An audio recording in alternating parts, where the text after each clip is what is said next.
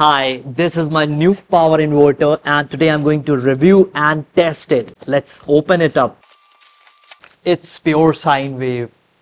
Super thick cables, high current handling. They have also given me a remote switch.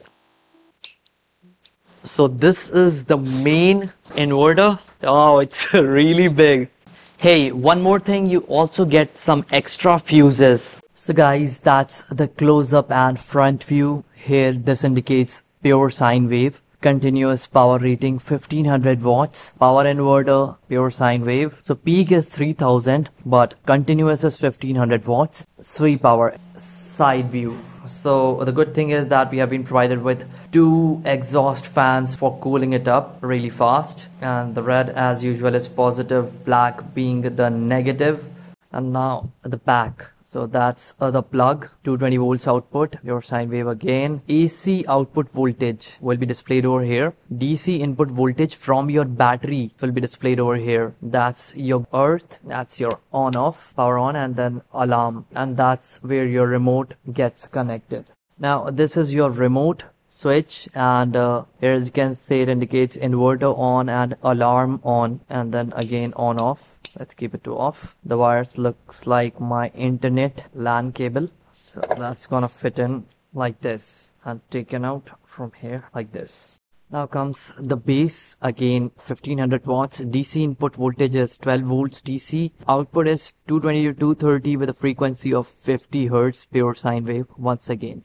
Here we have the super thick battery connector cables. So two of them have been connected in parallel to increase the current handling capability. Each of them is 6 mm in total, making it 12 mm wire. Here as you can see the copper strands looks pretty good, and it's more than 90% efficient with a high temperature protection of 70 degrees, and that's your low voltage protection of 10 volts, recovery voltage 12.5, high voltage protection of up to 15 volts. So let's connect the wires. So guys, your hidden question for today is, what was the generator output current difference for core and coreless test with neodymium magnet rotor? Here I have my 35 ampere hour 12 volts battery. So before connecting it, let's see if it is charged. Yeah, red is positive and black is negative. Okay, let's turn it on.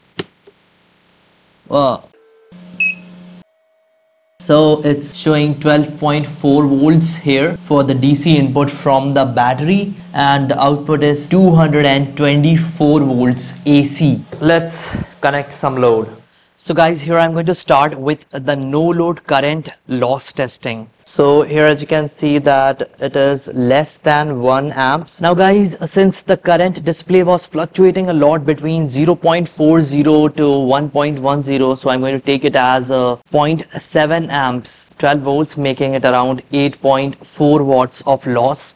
For such a big inverter, it's like negligible. So here I'm going to start with this 100 watts bulb. Oh, it's not glowing. Oh! You see, it's glowing really bright. Let's see the drop in voltage, and here we are doing around 11.8 volts.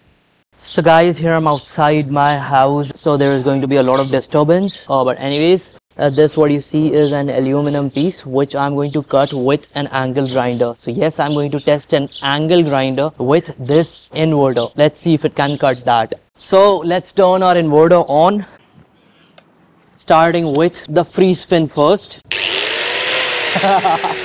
You see, it is running really fine. Starting with the cutting process.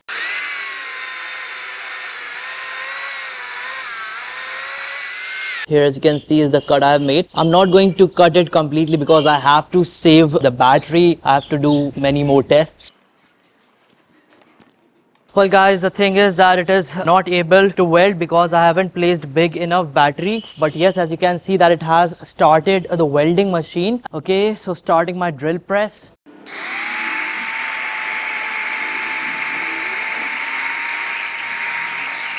You see, it created a 10 mm bore. So guys, now I'm going to try and test my lathe machine with this inverter 1500 watts and small battery. Let's turn it on. So that's my mini lathe. Let's see if it can turn this one on. As you see, the display has begun to show 0 RPM. Let's increase the RPM.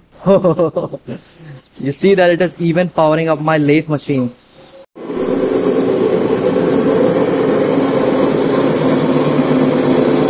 So guys, it's time to start some lathe machine tests.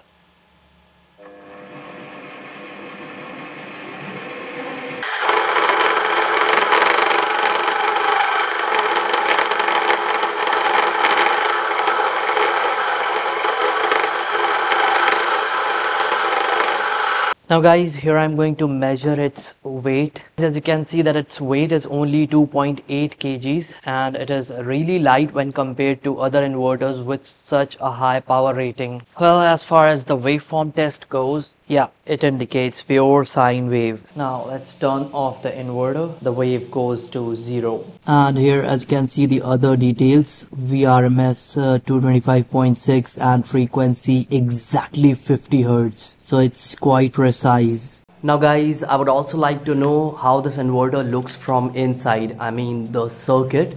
So let's open it up with my drill machine.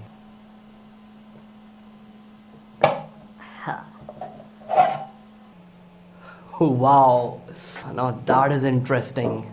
2 huge heat sinks. And that's the main transformer. 12 to 220 volts, 1500 watts. And there is another one with the same rating. And those were your exhaust fans to cool it up.